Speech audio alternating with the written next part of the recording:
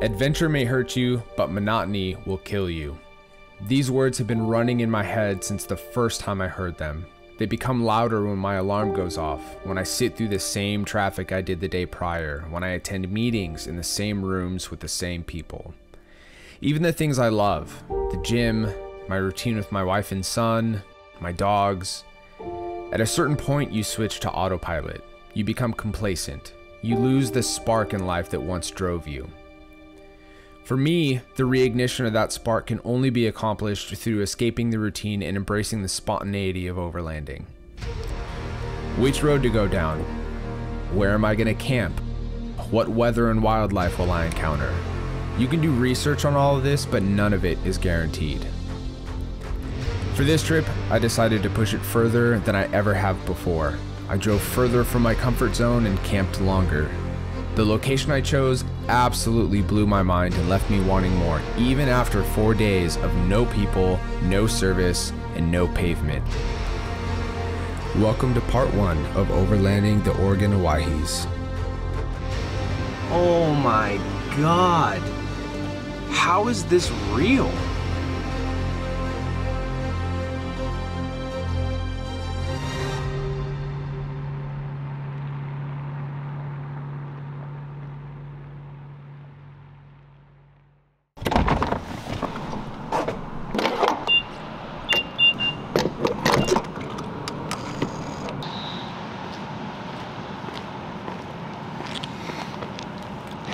Today marks the longest journey I have ever been on. It's a rainy Sunday morning in Washington State, but we are going to be in Eastern Oregon by the end of today. Got a little bit over 500 miles to cover, so let's get on the road.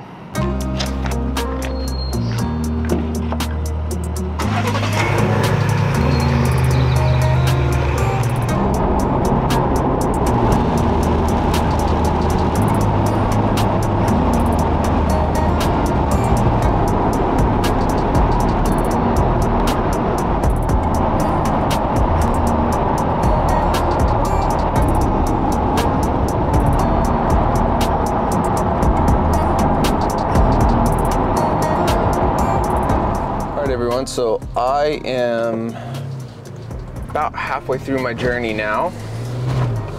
Just kind of let you guys know what the game plan for day 1 is. I'm gonna head to Succor Creek, and there's a campsite there that I want to check out. But tonight, since a lot of this is just driving, I wanted to do a walk around and show you guys kind of the setup that I have for the Bronco right now and how I set it up for this trip specifically. So that is what we are planning to do for today. So back on the road, 250 miles to go, making good time.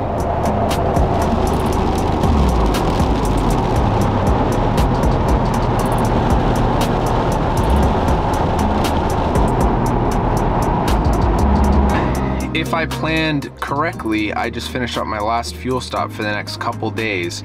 I am close to my starting point, but for the next 4 days, I will be off-road only, which I'm super excited about. I might have to dip off-road at one point just to fuel up again. I don't know how much driving around I'll do on the back roads of the Owyhees. It's been about 10 hours so far of driving, just with all the stops and stuff that I've made along the way. So I'm ready to get to camp and get this adventure really started.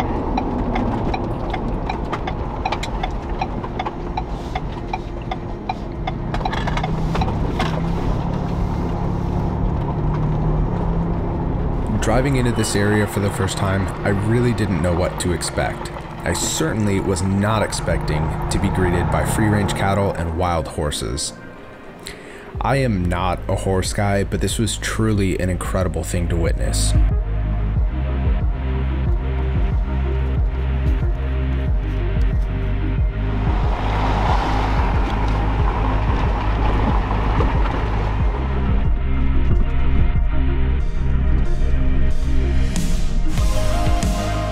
Everything I had seen of the area prior has been dry and brown.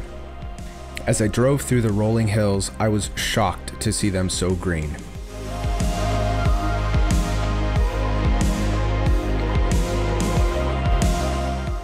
After miles of slowly climbing an elevation, I crested a hill and the terrain changed from green rolling hills to red rock and towering canyons that left me absolutely speechless.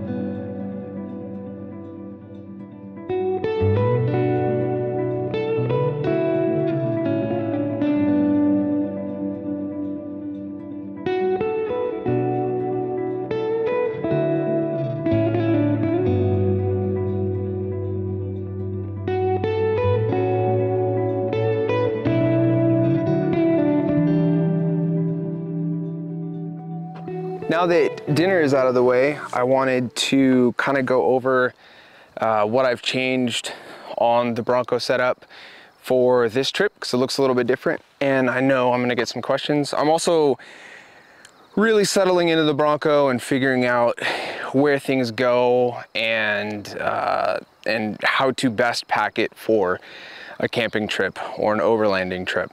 So the first thing you'll notice is this 95-liter Roam rugged case.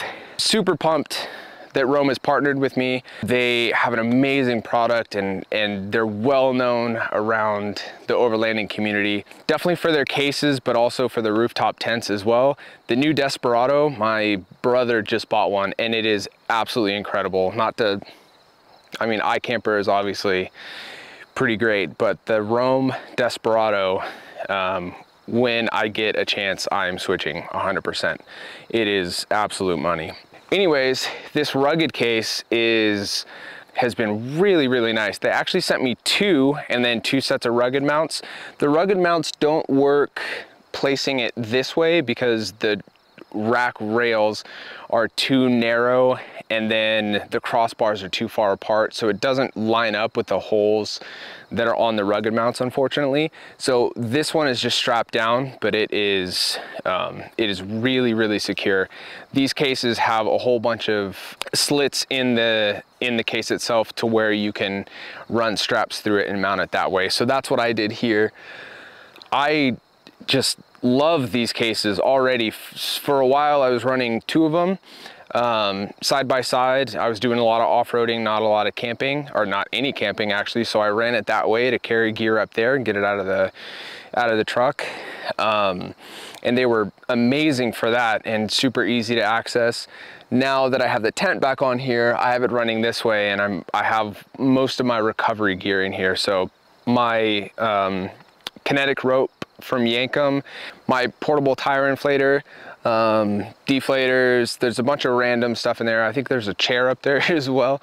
So this is just so nice to be able to put stuff out here and out of the Bronco to free up some space.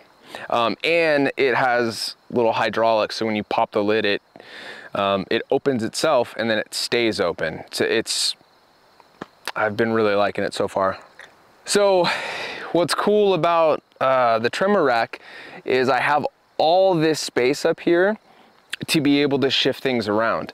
So I shifted the iKamper forward a bit, and that allowed me to put the Roam case back further. So it's kind of the way the iKamper is shaped, it kind of aids in aerodynamics a little bit and gets the air over the tent and the case. So that's kind of how I have it set up now, which means I was running my traction boards up front, but Trail Racks has for the rack packs, they have a universal traction board mount, which I have on the other side. I'll show you that in a minute.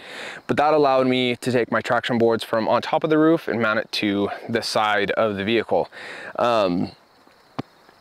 So I've been able to move everything around and get this set up exactly to where I want it for solo travel. This is my favorite setup that I've had on it so far, and this is how it's going to stay for solo travel. This is my 3rd setup with the Trail Racks trimmer rack, and that just speaks to the modularity and the thought that they put behind this product. It's absolutely incredible. Could not recommend it more if you have a Bronco or any other vehicle that they make racks for. Let's move to the other side so I can show you the traction boards and how they're mounted. So this is where the traction boards are now, and it's on a universal traction board mounting plate that Trail Racks makes. It has slits all the way down it, and it allows you to reposition this however you need it depending on what traction boards you have. So that's a super cool option that you have with these rack packs. If you don't want to mount it on the roof, or maybe your setup changes throughout the life of your Bronco, you can kind of move it around, and that modularity is really, really nice to have. I think now it's time to move inside.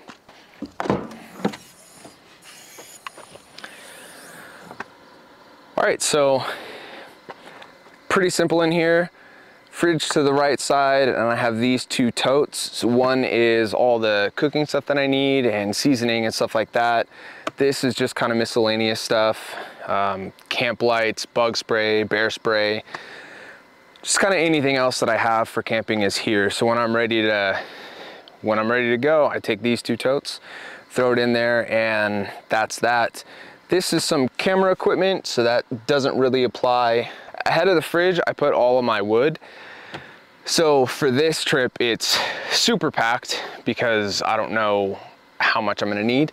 And then on the other side, I have all of my personal items. So more camera equipment, all my clothes, stuff like that.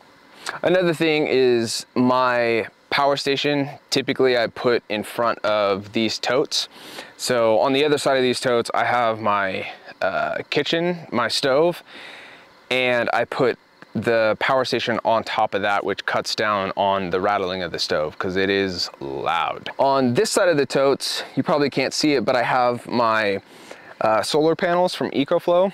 I have little 110s from them, and it tucks away nicely in here. So everything is really tightly packed in here, but everything has its place. It really minimizes shifting around and a lot of movement when I'm driving, which is really nice. That cuts down on the noise.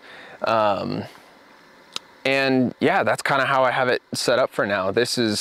I've done this the past couple trips, and it's just a really easy throw things in the Bronco and get out as quickly as possible. So I've really gotten it down to a bit of a science at this point, and this is the setup that works for me.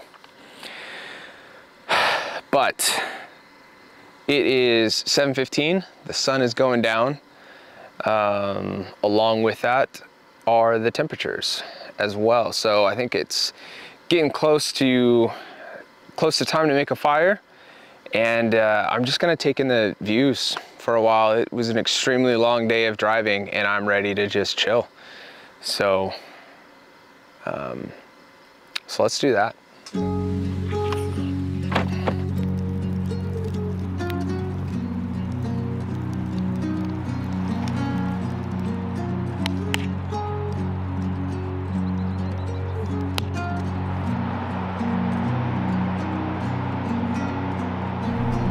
With day one coming to a close, I couldn't help but feel anxious for day two. I barely scratched the surface of this area, and it has already left an impact on me that will stay with me for the rest of my life. I thought to myself, this is only day one. What else does this place have in store for me? I would find out soon enough.